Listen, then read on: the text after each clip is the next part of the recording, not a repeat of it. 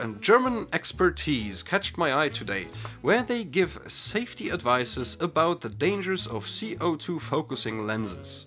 So yet another danger that comes with our K40 laser of some sort. As you know, a CO2 laser is capable of engraving acrylics and glass. Even when it comes to glass, we are more talking about marking, as the laser creates microcracks in the glass surface that look like an engraving. So glass and other transparent materials are not transparent to the wavelength of this particular sort of laser light. A CO2 laser lens can't obviously be made out of glass. It needs to let through the infrared light. So what do they use to make those lenses? Well, they use zinc selenide, and zinc selenide and sodium selenide are highly toxic chemicals, and this is why we have this orange tint to these laser lenses. They are definitely not made out of glass. To form a ZNSE crystal, you need a complex procedure out of high heat and excessive pressure under inert gas.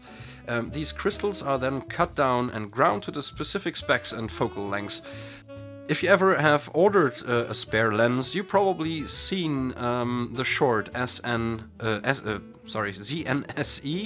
What stands for zinc selenide. So pretty sure everybody who owns a CO2 laser cutter owns a small piece of this poisonous crystal.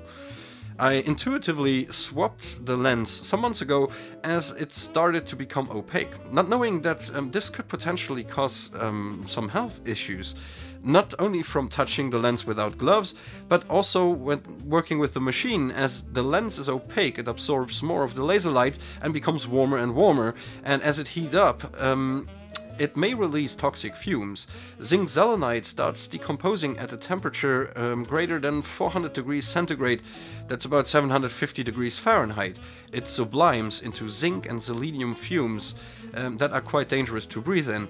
Already a very low concentration can be harmful under the right circumstances.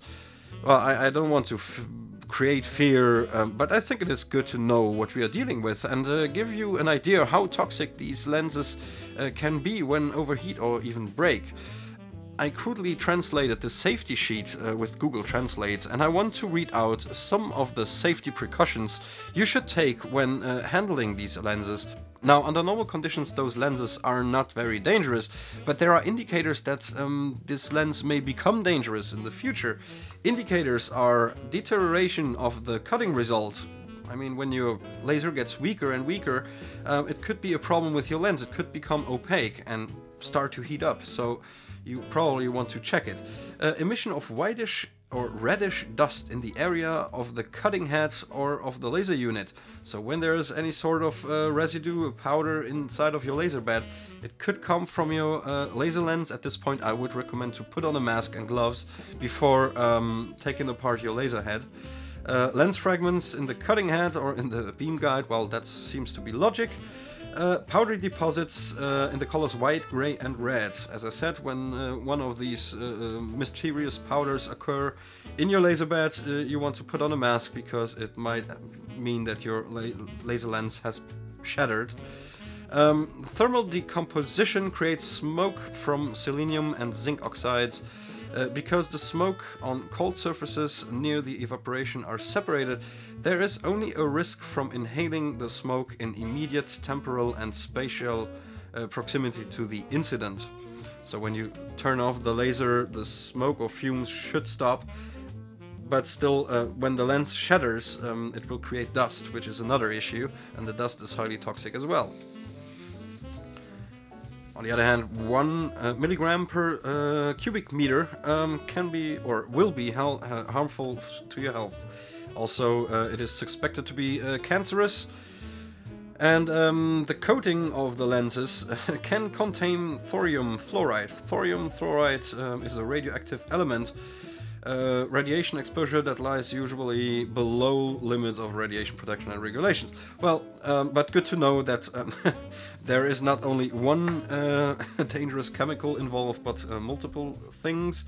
Protective measurements, or protective measures.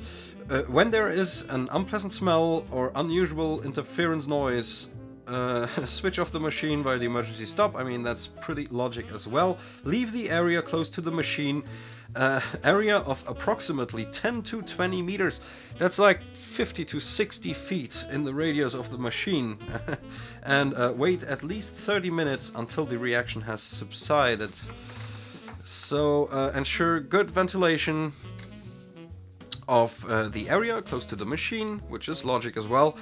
When approaching the machine again, watch out for odors.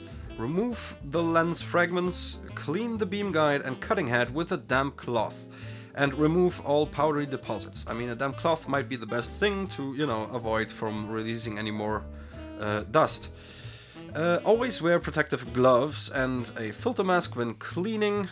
Dust mask FFP3. I don't know if this is a European norm thing or a US one. All lens parts, as well as the cleaning cloth with powder residues and damaged protective equipment, should be collected in a plastic bag. The bag must be sealed airtight after the work is completed. The bag must then be disposed properly. So you see, it is not a big thing when something like this happens, but it is a thing. It is not that you could just, you know, do this with your fingers and just, you know, get rid of it and put in a new one, because it is quite toxic. Well, this already rounds it up for this video. It was pretty short, but as I could not find this expertise in English, I thought it might be interesting to make it a short video just to give you the idea that those lenses can be potentially dangerous. I hope you enjoyed this short video. If you like, yeah, like and subscribe, ring this little bell, and I see you in the next one. Until then, see ya!